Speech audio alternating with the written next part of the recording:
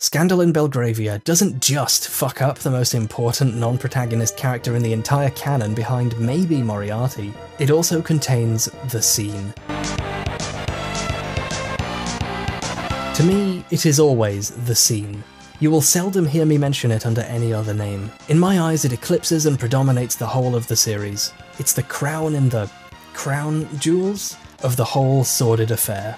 The scene combines all the worst aspects of this fucking show and compresses it down into a solid diamond of shit. The mystery Sherlock is called in to solve before the Adler thing starts is about a guy who's found dead with seemingly no apparent cause. We're shown nothing, no clues that could possibly leave a keen-eyed viewer with the chance to figure it out. He solves it but doesn't explain what happened or how he figured it out or why, and just stops bothering with it. Then, in an extravagant and fucking ridiculous scene, him and Adler sci-fi imaginate their way through a scene neither of them have actually been to, and Irene discovers that a fucking boomerang did it. A boomerang, boomerang, boomerang, boomerang, boomerang.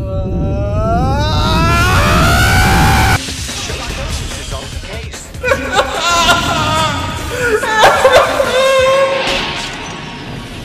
Elementary, my dear Watson.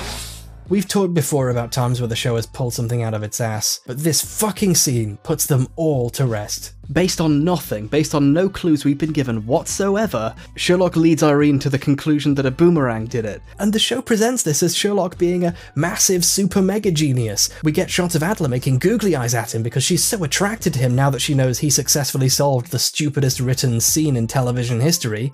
The epic soundtrack swells, and everyone wishes they were being killed by a fucking boomerang. The key to mystery stories, the white, hot, burning core of the genre that makes it what it is being given information just enough that you could maybe figure out what was happening, and then having a character show you something about the information you managed to miss, or put the pieces together in a way you wouldn't expect. But to make sure you can't possibly solve it before Sherlock does, because he's supposed to be the most amazing special boy in the world, they can't risk giving you too much information. So they craft a story in which you're shown basically nothing, and then told, bing, it's a legendary serial killer I just made up.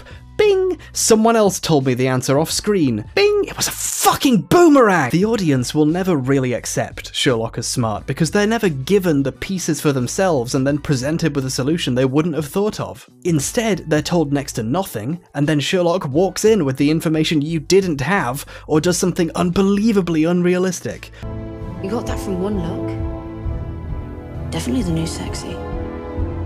The show is edited as if you're supposed to, like Adler, be completely in awe of this genius, but that's never gonna happen. Contrast is required. This is precisely why puzzles are fascinating in the first place. There's a tangible, emotional reaction to figuring out how to solve something and putting something together.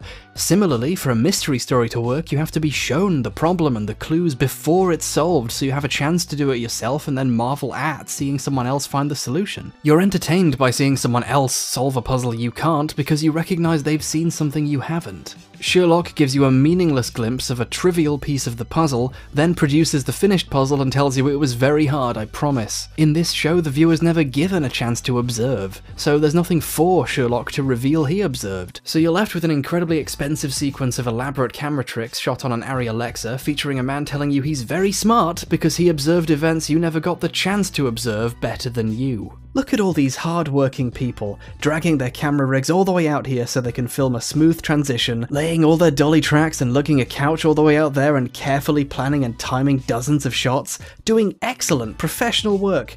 And it's all in service to a mystery story where you're not told anything, so you're not engaged with it at all, and then at the end, you're told a fucking bullshit explanation that you could not have seen coming, and he was really smart, you just have to trust me. Why is the camera spinning so much? Is it to make this revelation feel more dramatic?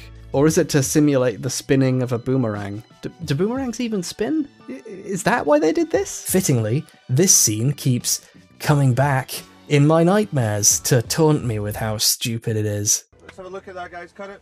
This scene is so bad, it almost makes you forget that the final scene of this episode is Sherlock single-handedly fighting Al-Qaeda with a machete. I half expected the boomerang to come back and take a couple of guys out for him.